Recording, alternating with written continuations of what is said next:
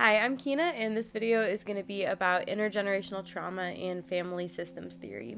So, before I get started, I just wanted to put a couple disclaimers. The first is that a lot of theory about family systems and intergenerational trauma can be very helpful for people at a certain stage of trauma recovery, but it can also be something that can be too much too soon. So, it looks at kind of establishing the different patterns that were passed down from our parents, from our grandparents, from different members of our family and their experiences. And if you're at a stage where you just need to focus on yourself and your own recovery, your own experiences, that is 100% valid. So this is not necessarily something that is helpful for everyone at every stage, but I do think it is very helpful information for people at some point a lot of the time. So one reason I'm saying that is because when you're working on recovery, depending on your family background, if you were someone who experienced profound abuse or neglect or abandonment, a lot of times there's kind of a cultural narrative of rushing people towards forgiveness, like you need to forgive to heal. And although I think forgiveness and having compassion for where our family members were coming from can be a helpful step for a lot of people depending on their experiences, it's not something that can happen before you experience a genuine environment where you're able to grieve, feel anger, and process what your experiences meant to you and how they impacted you.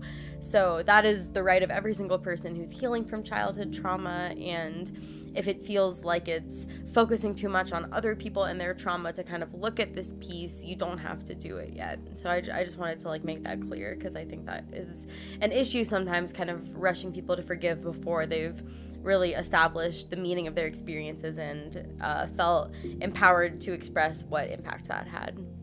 So to define what family systems theory is, family systems theory basically looks at the way that families function as a whole and the kind of different dynamics, relationships, rules, structures, and contexts that kind of create that family functioning. And what I like about family systems theory is that it doesn't just look at people in this kind of hyper individualistic way. It takes account of the fact that children are not really just functioning as isolated individuals, they're functioning as a member of a family.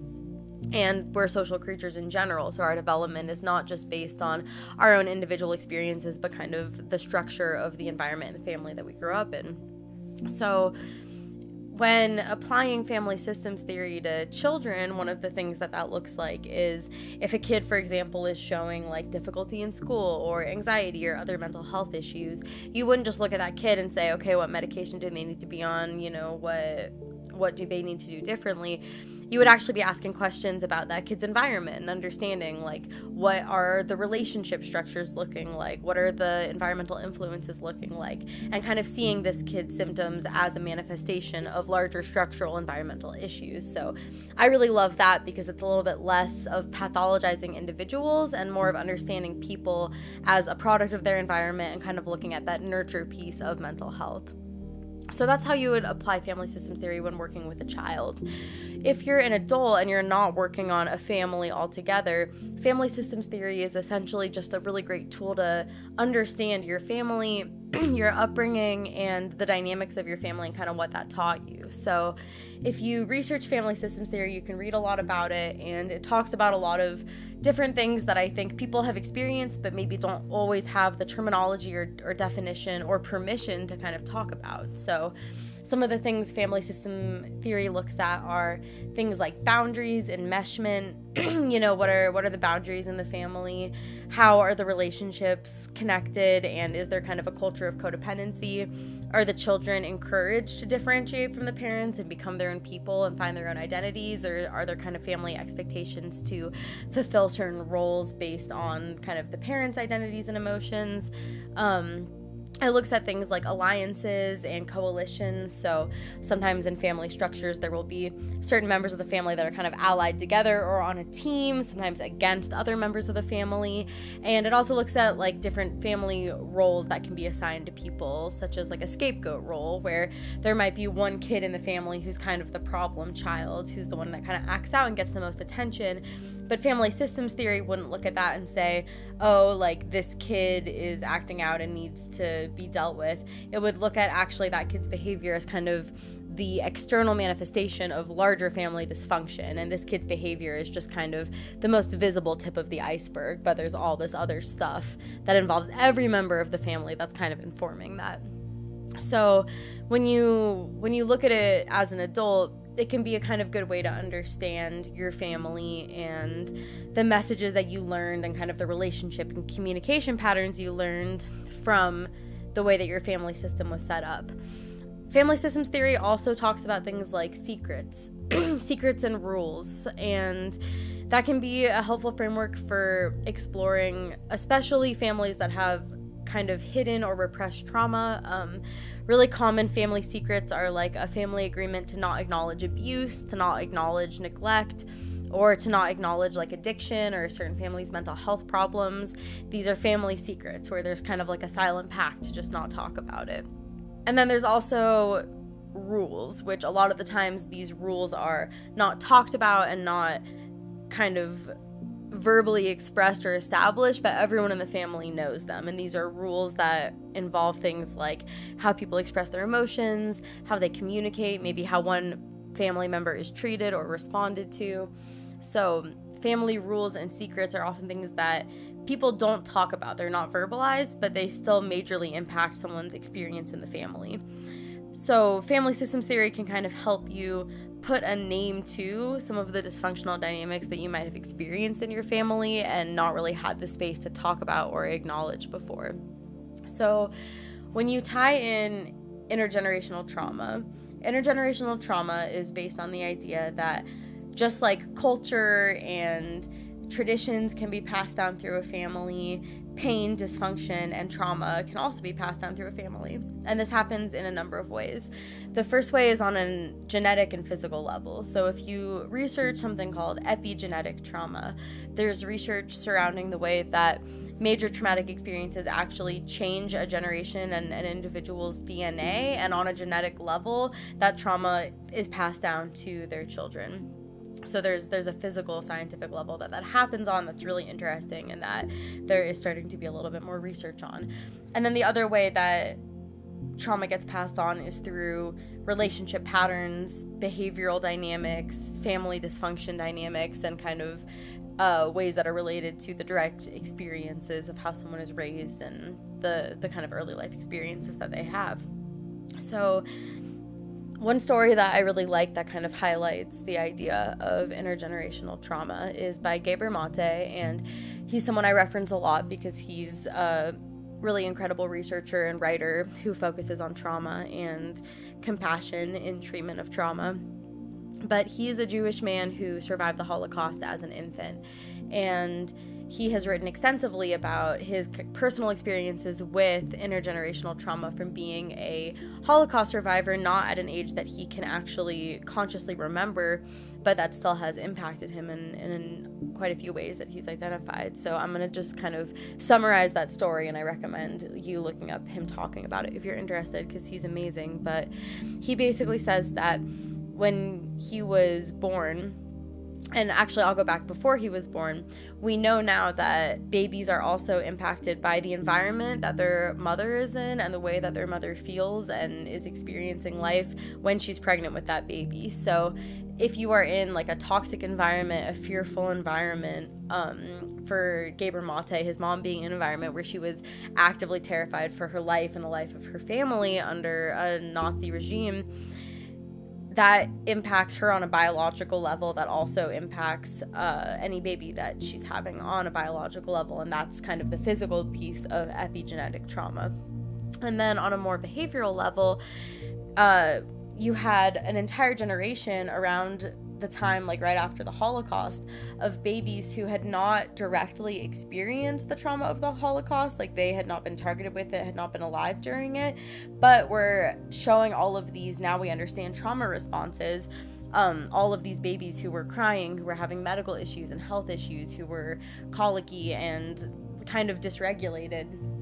And, you know, we now know that was this impact of like epigenetic trauma, and all of these babies being born from a generation of mothers who had been, you know, actively traumatized by the Holocaust, and had also had their babies, you know, often in an environment of severe stress and distress. So Gabor Mate and his mother eventually escaped the Holocaust, and he ended up growing up in Vancouver, BC, which is, I believe, where he still practices as a doctor. And he says that some of the main messages that he received from those early experiences was a feeling of not being wanted. And this was a overwhelmingly kind of cultural and political message at the time, with there literally being, genocide oriented towards him and his people. So a sense of not being wanted on a very broad scale. And then I would imagine also maybe a sense of not being wanted from being disconnected with his mother or other members of his family, because all the adults in his life were extremely traumatized and extremely preoccupied with survival. And when you're really preoccupied with survival, you can't focus on connection. So he talks about, getting this message growing up that he wasn't wanted. And he ended up becoming a doctor, and he says that for him this was a coping skill, because what do you do if you're not wanted? You find a way to be needed. And that for him, being a doctor fulfilled this kind of wound of feeling like he wasn't wanted, because he felt important and felt that he was needed. And so he ended up getting married and having kids, and became, as he describes, a workaholic.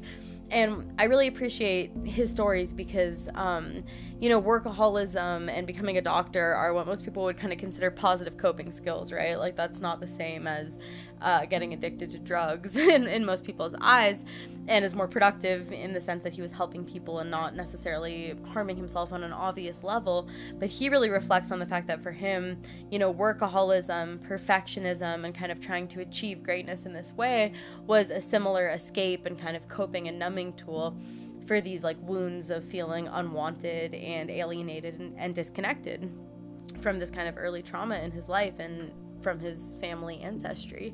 So he had kids, and he was extremely wrapped up in his work. He was working like really long hours, and when he wasn't working, he was writing books and doing research. And he had this moment of awakening where he looked at one of his kids and realized that his children were feeling unwanted, and that this kind of sense of being unwanted had been inadvertently passed down from him to his children, even though their lives were so different than his life, and his life was so different than his mom's life. And yet this kind of sense of being unwanted and maybe disconnected from parents had been passed down through multiple generations now. And yeah, I just always love that example, because I think it's such an example of someone who is trying to do their best for themselves and their children, but those kind of unmended early wounds are still manifesting in these really interesting ways and being passed down from parent to child. So intergenerational trauma can look so many different ways for different families. It can be really obvious, like when you have the same kind of abuse passed down, like you have generation after generation that use abusive physical discipline practices and believe that's normal and pass that down. And then there's a lot of really kind of complex and more nuanced ways that intergenerational trauma patterns can be passed down and kind of transformed and mutated over time, but still passed down in their own way. One tool that I recommend if you're interested in looking into this is called the genogram. So you can do this on paper, or you can also use some websites to make your own genogram. But the genogram is essentially looking at a family tree, and instead of just writing about, for example, breast cancer or heart disease or different like physical health problems that might have been passed down through your family tree, the purpose of the genogram is to look at traumatic experiences, relationship dynamics, and kind of influential structures that were passed down through the family tree. So if you use one of the online tools, they have kind of recommended codes that you can fill in, but you can also just label it yourself with whatever you think is significant. And I also want to acknowledge that this can be something that is challenging for people who were adopted or who maybe are not in touch with their biological family. But the genogram and family systems therapy can actually relate to either the family you were raised in or your biological family, or both. It can kind of be used in whatever way is most relevant for you. But I also know that kind of depending on people's family history, sometimes they don't really know much of their family tree. There's alienation, and that can make this challenging. But to whatever degree is possible, the idea of the genogram is to go as far as you can back through the different siblings and parents and generations, and you mark down different patterns, things like divorce, neglect, addiction, depression, codependency. Was this relationship abusive? Was it enmeshed? Was it distanced and cold? What are the kind of different relationship dynamics and patterns that have been passed down? And that this is an exercise that a therapist can help you do, or you can also try to do it by yourself. But for a lot of people, it's really eye-opening, and you might notice some patterns go back further than you thought they did, or kind of come from places that you hadn't been aware of before. I'm gonna play a clip of a movie I saw that I thought was really an incredible representation of intergenerational trauma and someone working through intergenerational trauma. It's from the movie Honey Boy, which features Shia Labeouf, and it opens with this scene of him in rehab and being diagnosed with PTSD and asking from what, and the movie is basically answering this question of what his trauma is from. And what I thought was so intense and amazing about the movie was that the movie really features his relationship with his father when he was a child star, and he plays his own father in the movie. So it's him playing his dad, and then a different kid plays him as a child, and the movie is kind of an exploration of their relationship and the way that the father's trauma and pain impacted Shia LaBeouf and kind of his journey in processing that so he could be free from it and kind of make his own story instead of following in his dad's shoes. So I'm gonna play a clip of that.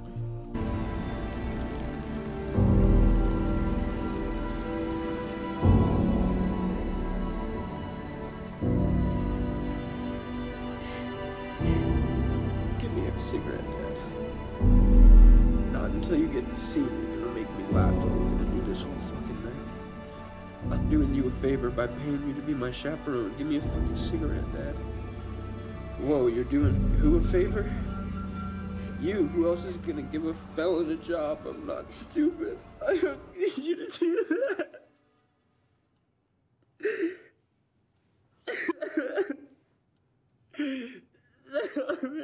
What are your sets now? I don't fucking know! Not a fucking number! What's the fucking point of doing this? What's the fucking point of putting a number to it if it's... So we can track progress. Well, for fucking who? For fucking who? If it works, I'm gonna know, won't I? For court.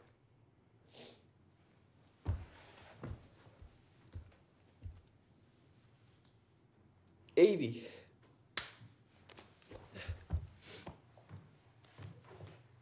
Let's bring it down. Oh my God. Cactus, window, carpet, pen. One more. You're a ridiculous person, you know that, right? You think you're fucking smart because you got me to act for you? I've been doing this shit my whole fucking life for a living. I would know if it works. This is all bullshit. How am I supposed to have therapy with my probation officer? Name one more thing. You.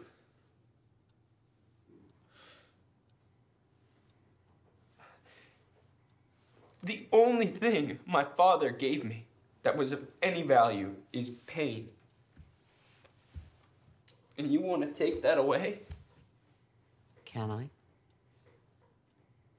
So if anyone wants a movie recommendation, I really, really recommend this movie, and it made me cry like 6 times when I saw it in theater. I think it's really well done and a really good look at these kinds of things. Another thing that I wanted to mention is that for a lot of people, when they are really confronted with working through intergenerational trauma is when they have kids, because for a lot of us, we kind of lack perspective on what we experienced as children until we're adults and until we're presented with children who were the age that we were when we had certain traumatic experiences. So for a lot of people with CPTSD who experience childhood abuse or neglect, it feels normal to a certain extent, and we become kind of desensitized to our own experiences. But a lot of times when people become parents, it can be very triggering and evocative of these kind of things coming up in a certain way, because a parent may be looking at their child and thinking, wow, when I was that age, I was, walking to school by myself or making all my own meals, or that's when this thing happened, or that's when I felt this way. And they're kind of looking at their kid and seeing how young and innocent their child is, and it's giving them this kind of awakening as to the loss that they experienced and the kind of loss of childhood that they experienced. So it can simultaneously be an opportunity for grieving, but also something that's really triggering and brings up a lot of painful memories for people. parents are also put in a situation where they have to figure out how to meet their kids' needs and respond to their children's emotional distress. And if this is something that you didn't experience growing up, you didn't have someone who accepted your emotions and helped you emotionally regulate and could respond to your distress compassionately, trying to give your child that kind of love and comfort and kindness and safety can be triggering to the parts of you that didn't receive that, and can bring up memories of being kind of emotionally abandoned or mistreated as a child. And especially if you had kind of significant or severe experiences of abandonment, loss, or abuse, when your child gets to the age where you experience those things, that can bring up a lot of those memories as well. So parenting is something that's really challenging for people with trauma, but is also kind of the pinnacle of an opportunity to break intergenerational trauma patterns. And I've also heard from a lot of people about how empowering and healing it can be to actually be able to give your kids what you didn't receive as a child. But I think the important part is that while you're giving your children those things that you didn't receive, if this is something you're experiencing, that you're also finding ways to give yourself those things and to give your own inner child those things. And I think that's how it can be a healing process, is as you're kind of seeing your kids as these like innocent, good children who are deserving of love and safety and protection, that you can also be using that as a mirror to realize that that was you too, and that the things that happened to you weren't your fault, and that you can now give yourself that kind of safety and compassion that your children deserve and that you also deserve. And I've heard and read some really inspiring stories from people talking about how healing it was for them and their own kind of trauma recovery, to be able to know they're breaking those cycles with their children and not repeating those patterns of abuse and loneliness and alienation and shame that had been passed down generation to generation before them. Thank you for listening. I hope this all made sense and has provided a little bit of insight into family systems theory, intergenerational trauma, and kind of what that can look like in a CPTSD recovery context. There's a lot of really awesome other resources out there for learning more about it if you're interested. And yeah, thank you guys for watching.